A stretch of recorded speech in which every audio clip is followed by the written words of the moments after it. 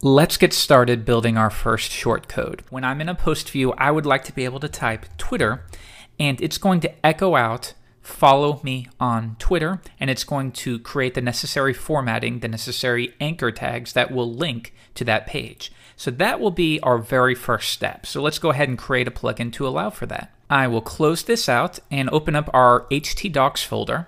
And if I go in here, I go to WP Content and Plugins, and this is where all of your plugins will be stored. Now note that they can either be stored in their own directory or they can be stored as single files. That said, it's a best practice to always store your plugins, your shortcodes within their own directories in general.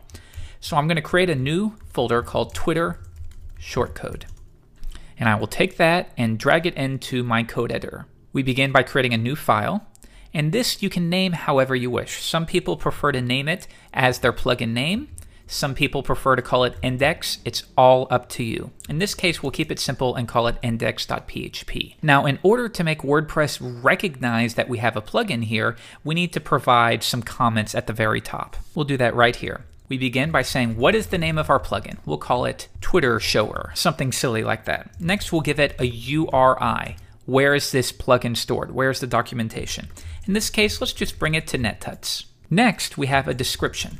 Next, we have what is the current version. We'll give it 1.0 for now. And the author is going to be myself and my URI. And again, we'll link to NetTuts. When WordPress comes across this, it'll understand that it is a plugin file, so it needs to then be made available within the dashboard. If I go to Plugins, Plugins, now you'll see Twitter Shower is available. And notice that it has the title, the description, the author, a link to my site, as well as a link to the plugin site and the version number.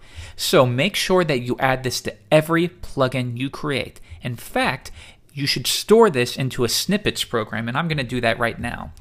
I use a tool called Snippets, but there are many available. So I'll create a new snippet. I'm going to paste that in, and I will call it WordPress Comments. There we are.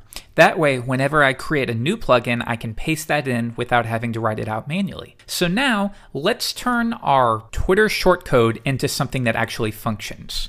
If I type my test post, and we will preview this, note that at this point, the shortcode simply displays and no processing is happening behind the scenes. So we'll figure out how to fix that in the next lesson.